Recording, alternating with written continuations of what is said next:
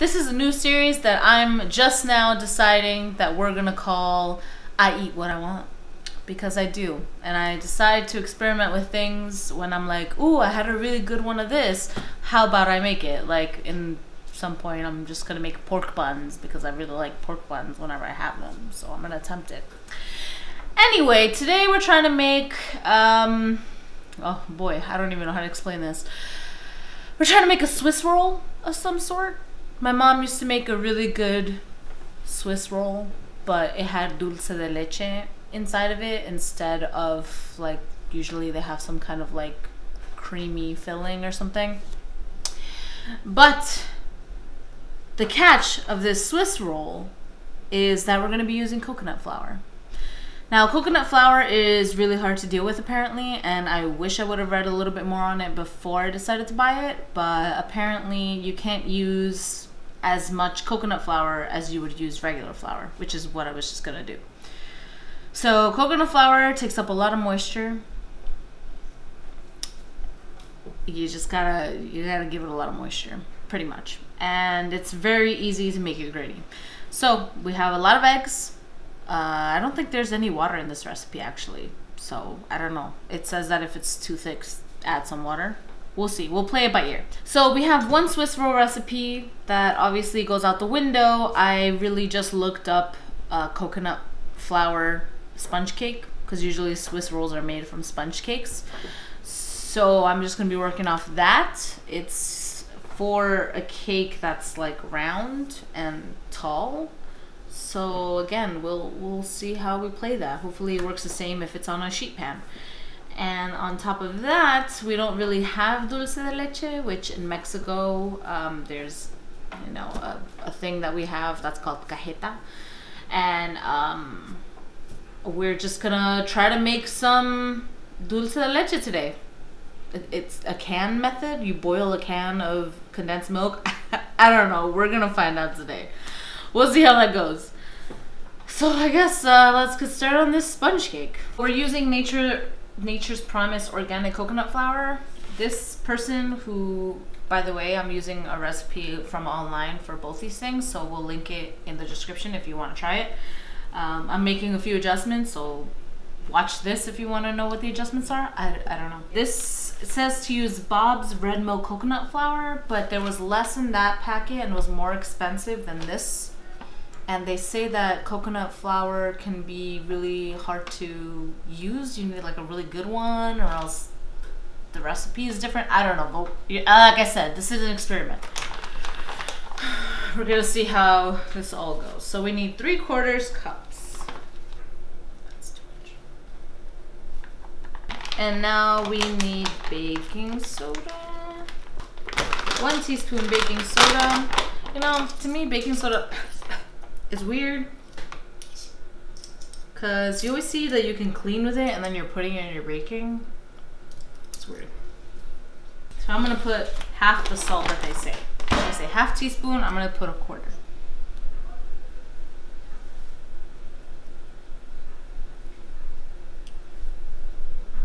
What kind of shaker is this? So the thing with coconut flour is you have to apparently sift it multiple times. Coconut flour is just a lot more work than I wanted it to be.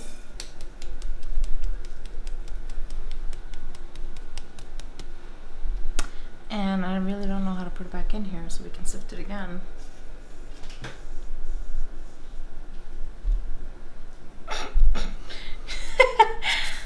By the way, we're trying to do this with coconut flour because I need to watch my carbs, friendos. So we're trying to find healthy alternatives to my sugar habits, which is why we have honey here. I'm trying to use a natural sweetener instead of sugar. Although we're gonna put condensed milk in it, come on, right? So they asked for coconut oil, but I'm only gonna use oil. Olive oil, 1/4. Okay. Another thing, okay, so this, now after we added the oil, we need to add the eggs. What I read separately when I looked up how to bake with coconut flour is that you should add eggs, which here we go, 4 eggs. And this recipe doesn't say it, but you're supposed to whisk the egg whites, the 2 egg whites, and make them kind of like until they have stiff peaks, and then fold it in once the mixture is all good, because it just makes it lighter. It gives the cake more air. I don't know the science behind it. Don't ask me.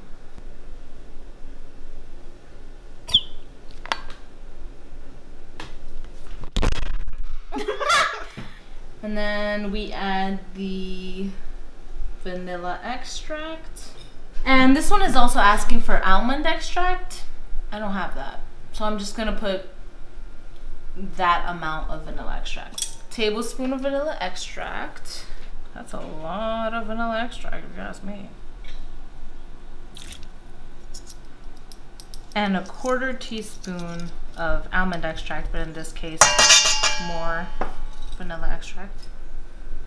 And now it also asks for coconut milk, full fat coconut milk.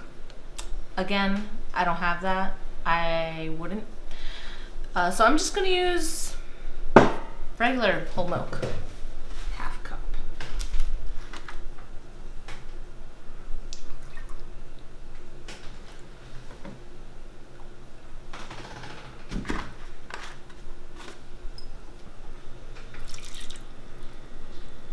I think we were supposed to mix these separately and then put them together, honestly, now that I'm reading this, but here we are.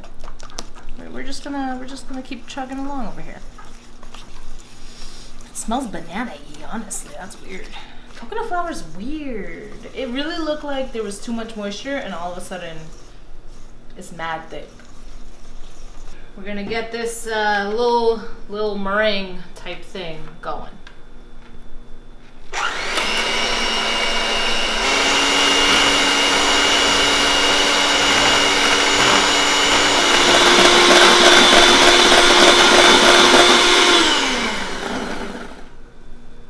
Stiff peaks, I think.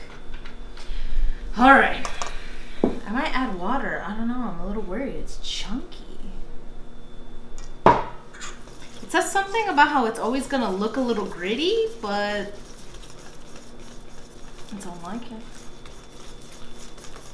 It smells really good though.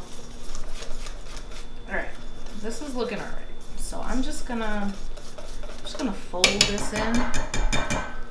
I don't have one of those like baking spatulas, so I'm gonna use a wooden spoon to fold this in. That's stiff.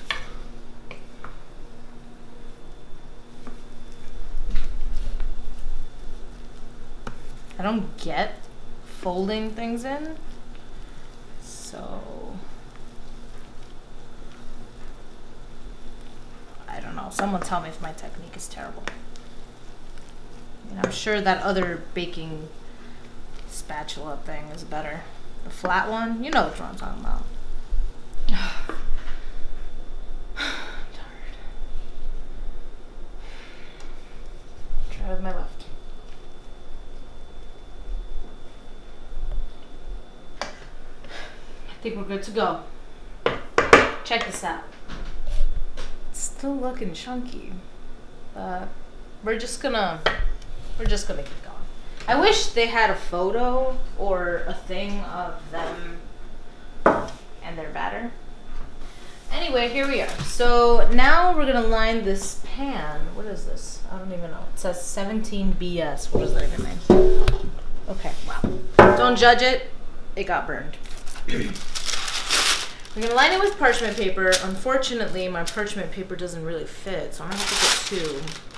And I'm hoping I'm not gonna get a weird line in the middle and like the cake going under. It says to grease the parchment paper. I've never done this, so I feel a little weird about it. Fun fact, parchment paper and wax paper are virtually the same, except you can't put wax paper in the oven. You can put parchment paper in the oven though. We're gonna do this. I have another pan just in case it's too much for this one. I don't think it's gonna rise enough, but I'm hoping it doesn't spill over. We'll see. We'll add some, and we'll see what happens. This is weird. I don't even feel like this is gonna be a cake. You know? I feel like it's gonna be like a weird something. I don't know. Biscuit? Cookie? Sorry, I said biscuit because I'm watching the Great British Baking Show. I think we can do it. Let's go for it. I'm like, should I make it the thickness I want it? Cause how does coconut flour work? I don't freaking know. I just don't know. But I guess the thinner I make it, the better it is to roll it up later. So I'm just gonna keep going here. I wish I had like a smoother top, but oh freaking well. Am I right, amigos? Into the oven it goes.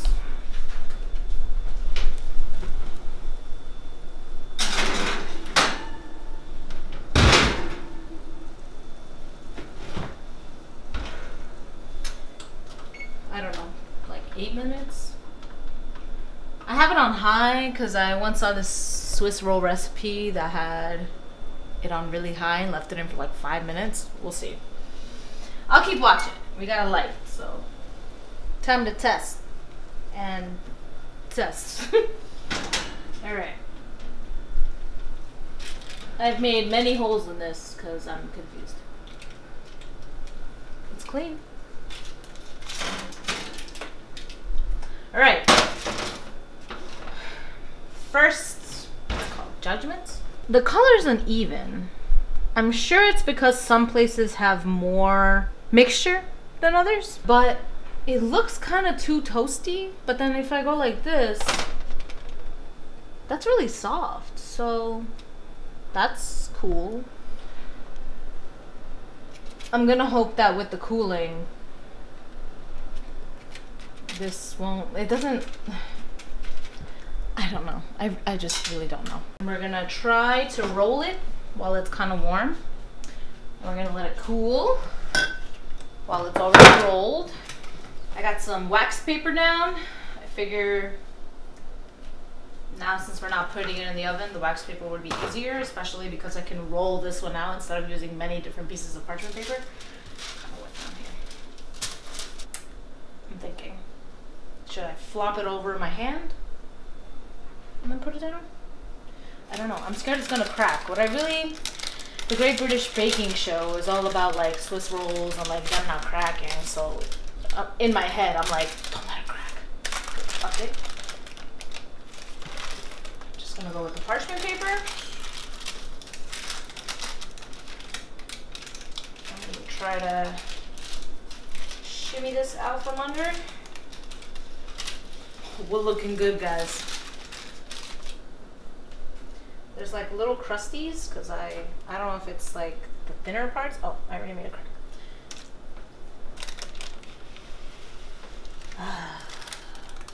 Yes, my friends, this is working out. I'm gonna cut the little edges that are crusty.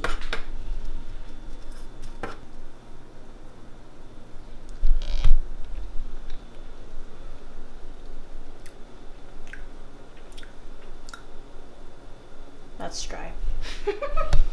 I'm gonna roll this now. Wish me luck.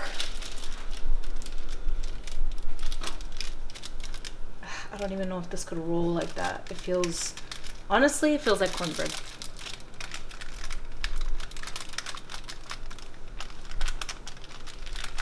So we roll it while it's warm so that when it's cool and I fill it with stuff, it's easier to roll.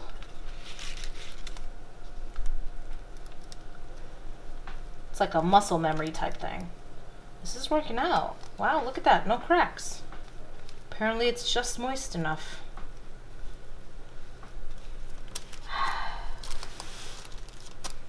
Perfect. Maybe. All right. Get a shot of that roll. No. Okay. Now, time to make this canned dulce leche.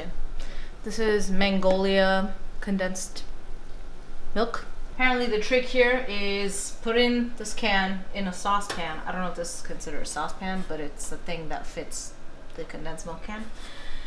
And we're gonna fill this with water. Not fill it. We're gonna bring it halfway up the sides of the can. So we'll see. There's that one, crying that he's hungry even though it's only 3. Halfway up the sides of the can.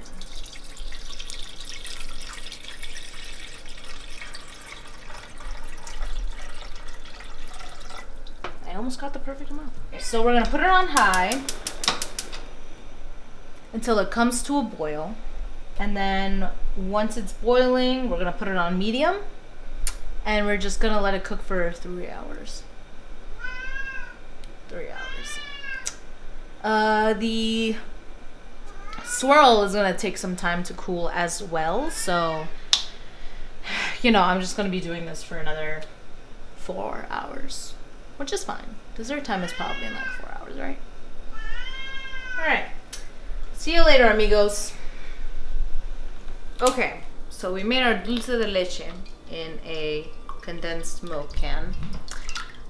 Put it in here for faster cooling.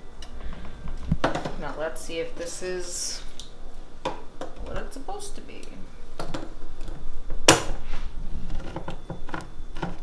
That's looking pretty dulce de leche, right? Yeah.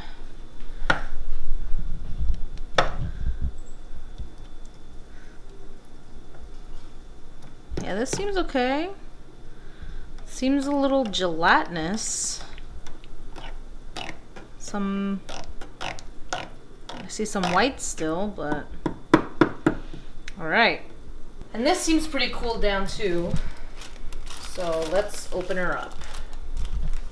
Hopefully next time we roll, we're not getting cracks. Oh, look, it broke open. Shaking my head. Well, we're just gonna fill it. Let's just go for it.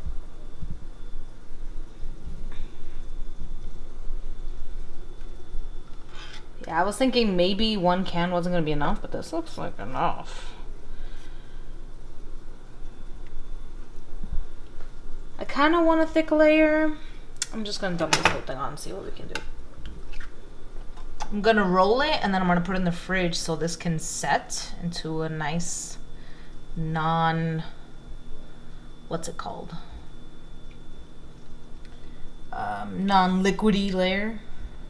I've never seen one of these Swiss rolls be this crumbly after being unrolled. I'm gonna chalk it up to the coconut flour.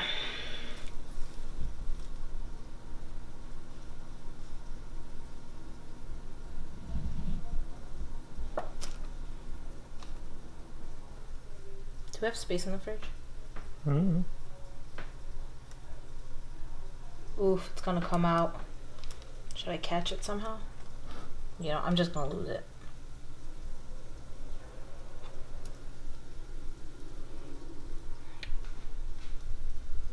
It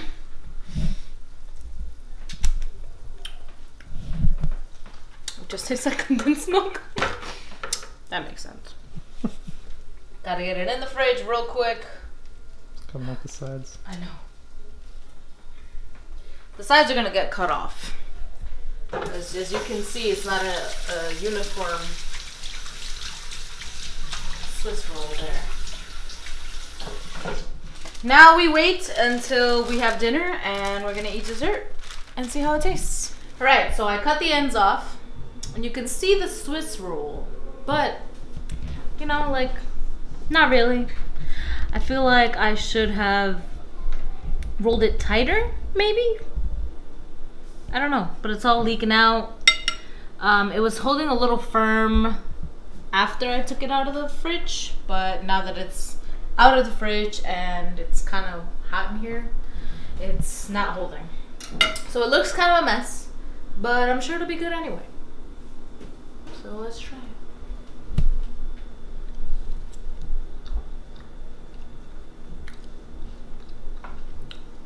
It's pretty good, actually. Wow.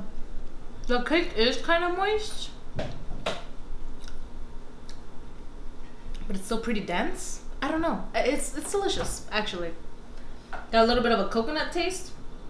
It works. I've never had what this is supposed to be, so I don't know what I'm in for at all, nor do I know how this is different from that. So this will be interesting. You smelled it? I have no problem with this. I don't think I know where the coconut is. Mm-hmm. Seems moist enough. Thanks a lot for joining us in this experiment. If you try it out and you start experimenting more than I am, then please let me know your thoughts. If you bake with coconut flour, I would prefer you give me some of your thoughts and some suggestions on how to make it better. Other than that, please stay tuned for the next video in this series, or another video perhaps on our page. You never know what might be coming up. We got some things cooking. So please like, subscribe, click the little notification bell so you know when we have a new one and when we have a new recipe that we want to try. See you later.